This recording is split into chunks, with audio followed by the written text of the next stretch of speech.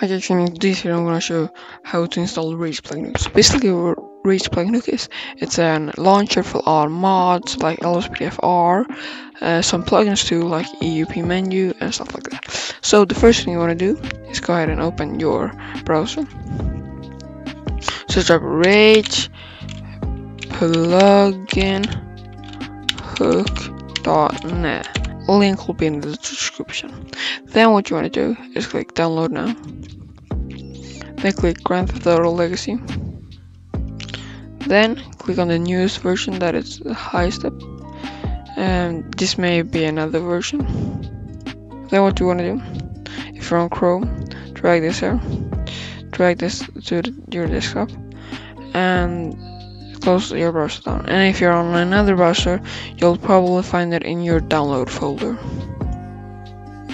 Then go ahead and double click this. Just let it sit here for a minute. Then what you want to do is open your GTA5 directory. I will have a link in the description on how to open your GTA5 directory. So when you have opened your GTA5 directory, go ahead and drag in this file.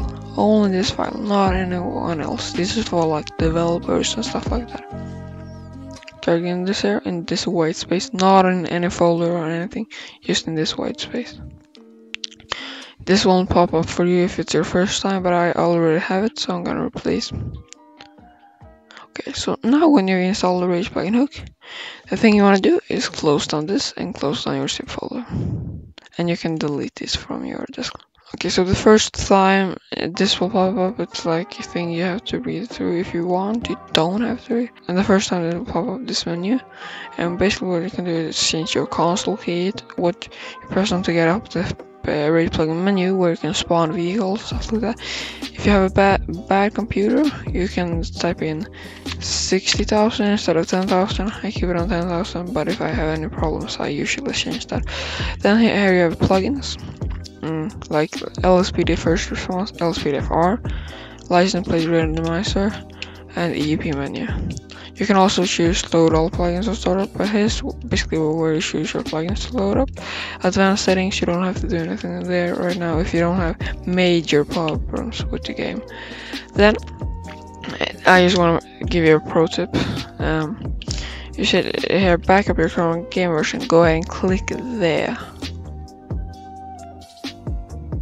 Then what you want to do is click here, and you will see the reverted, where you can revert. So if, let's say, it has a update, GTA5 has an update, and Rage plugin hook can't support that update, then you can revert to your old GTA5 version if you back it up. So now I just backed it up and I have it here, and it's supported. Then what you want to do is click exit, and the next time you'll open it, it will just launch those plugins you chose to launch. And I just want to show you a thing that is a problem for me. I have to launch GTA5 before I launch Rage plugin hook. So when the Windows setup menu comes up, when this thing where you have to confirm GTA5, I launch Rage plugin hook. But yeah, if you have any problems with this, please comment it down below. I want to help as many of you as possible.